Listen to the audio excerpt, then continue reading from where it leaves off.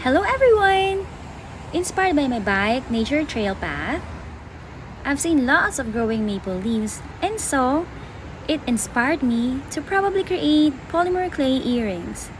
So thank you leaves and nature for sharing this inspiration, and hope you learn from me guys! Let's do this! I already got some craft arts from previous projects, so I only needed to buy clay and so decided on Sculpey. Others recommend having your own pasta machine maker to flatten clay. But if you don't have one, don't you worry, cause you probably have lots of things that you could use from your own kitchen. Just like this bottle. So I actually gathered all the chunky clays first, you guys, cause I'm just experimenting, remember? And didn't want to waste any clay yet. So after combining, I decided to use the bottle to flatten it.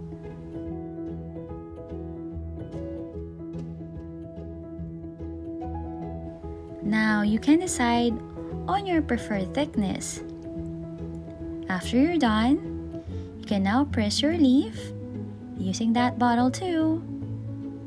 And as it's clay earrings, it needs to be paired. I used the same leaf. Thank you again, leaf!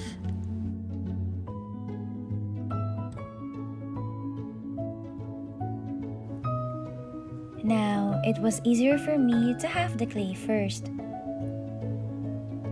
so that I could work on one earring at a time.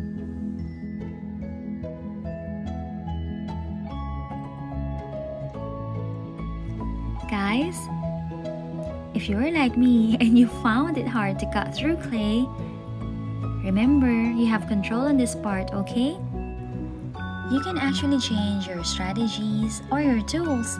And just like me, I stopped using this one and decided on using a regular kitchen knife. Thank you, IKEA! Fair warning though, be very careful when handling sharp objects. But as adults, let's just enjoy personalizing our clay.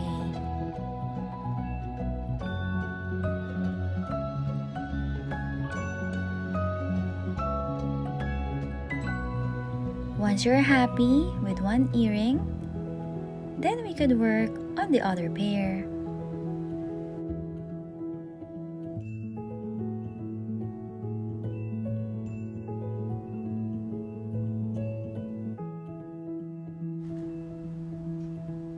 Careful here.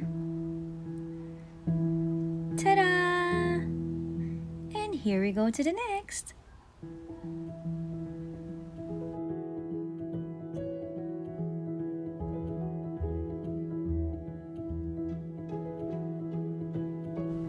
I am relearning.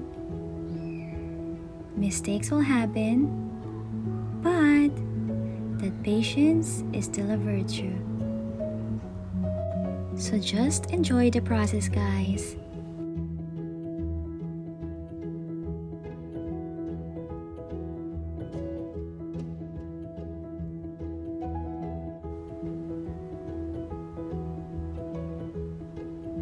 And now we got the other pair.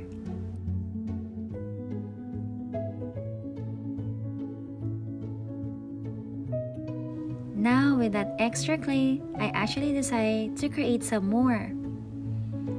And after you're done, you can actually put holes now prior to baking. Remember to follow your clay instructions on baking them.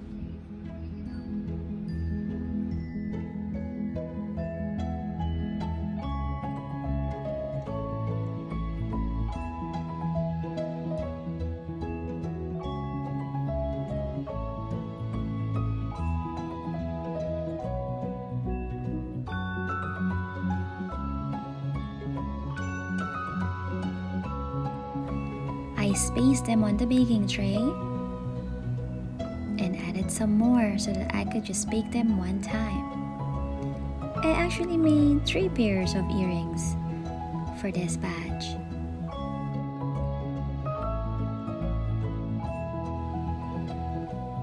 After you've completely dried and rested your clay, you actually have a chance to still polish them using grit paper. So remove the edges as you don't want to hurt yourself, but you do want to keep the leaves form.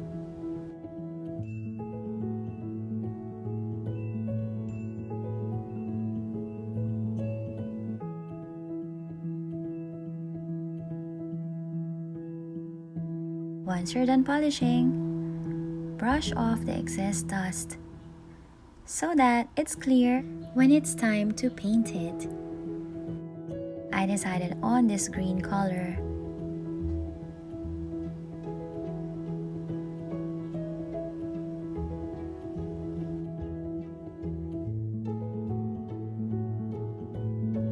I like how it turned out, so everything got colored the same. Now, I used gold to actually hide the edges.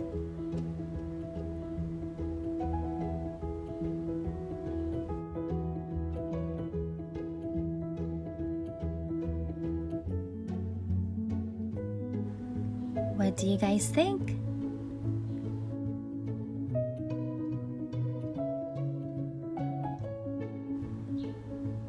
Don't you worry about small blemishes, because you can also paint the backside. I decided to lightly coat it, still with gold.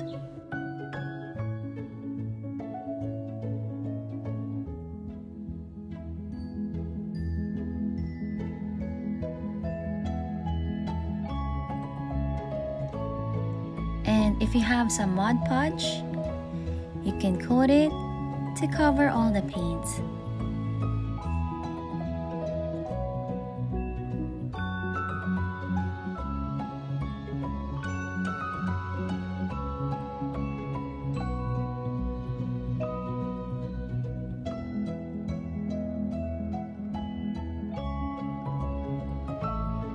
I'm amazed at how it turned out to be.